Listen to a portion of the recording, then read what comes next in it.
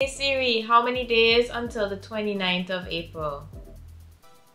It's 12 days until then. Okay, so we're 12 days out from the Tana Classic in Sweden, which is my first show for 2023.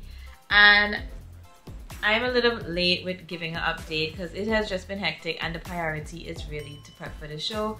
So that's why I haven't come back on here since, but promised to give an update before going off. So yes, we're 12 days out from the show. I actually travel next week. This year the show is actually taking place in a different location. So it's not in Stockholm, it's in Västerås, if I'm pronouncing it correctly. I'll put the word up here. The show is actually in that region, so it's an hour away from Stockholm. So when I actually land in Stockholm, I still have an hour drive to get to my final location. So it's gonna be a pretty long travel. I'm not overthinking anything for this show. I am actually not nervous as yet, which is a good and a bad thing because I just hope the nerves don't hit me, at the wrong time. But I am not really nervous about this show at all. So yes, how this prep went. So this prep, it was somewhat of a short off season. Like I said in my previous video, I competed last September, and following competing in September, it was like basically on vacation. So by the time I got back to Antigua, let's just say middle to the end of October is when I really started preparations for 2023. So that just gives you October, November, well, let's just say November, December, January, February, March, April. That's 6 months to basically do some sort of improvements and then go into a cut.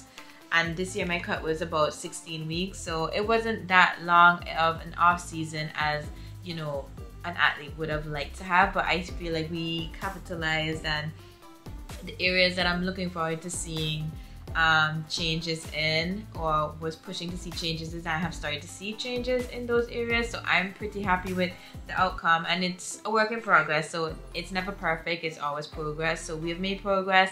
I'm just looking forward to seeing how everything transitions on stage. Talking a little bit about how I'm feeling, I'm pretty low energy, which is pretty much why I never made a video before today. I was busy, but when I did have time, I just preferred to sleep, rest, recuperate, because it was like going again the next day.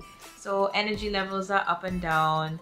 I tend to have this experience of mental fog. Like my mind is very active. Like I'm a person that I'm always thinking about something, and if I'm doing something, I'm always thinking about something else. So I have a very active mind. And normally when prep starts to get really hard because of the low calories and the output is more increased, I tend to have mental fog. So the mental fog, I think, probably is the worst part about this prep, that I just would pretty much go blank. I would literally go blank.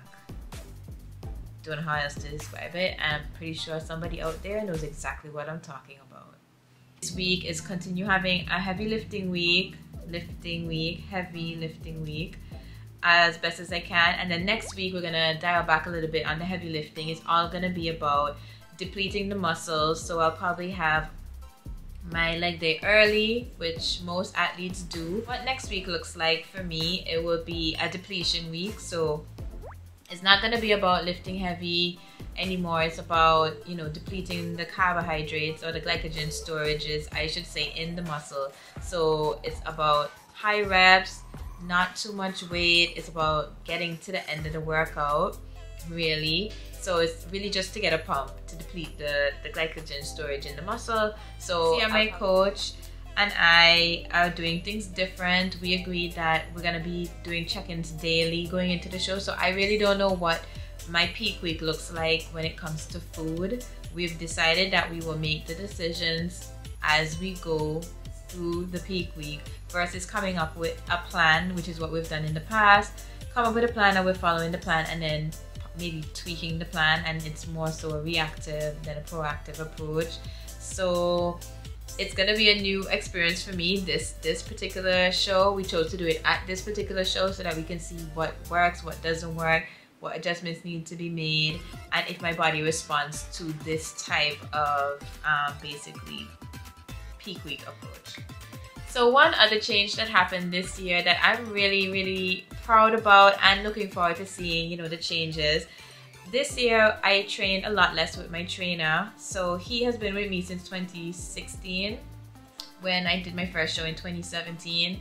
But this year we trained a lot less together, so maybe 75 to 80% of the workouts were done, you know, either by myself or with my sister as a training partner, or I would sometimes train with another person. Really looking forward to seeing what I was able to do training myself more often.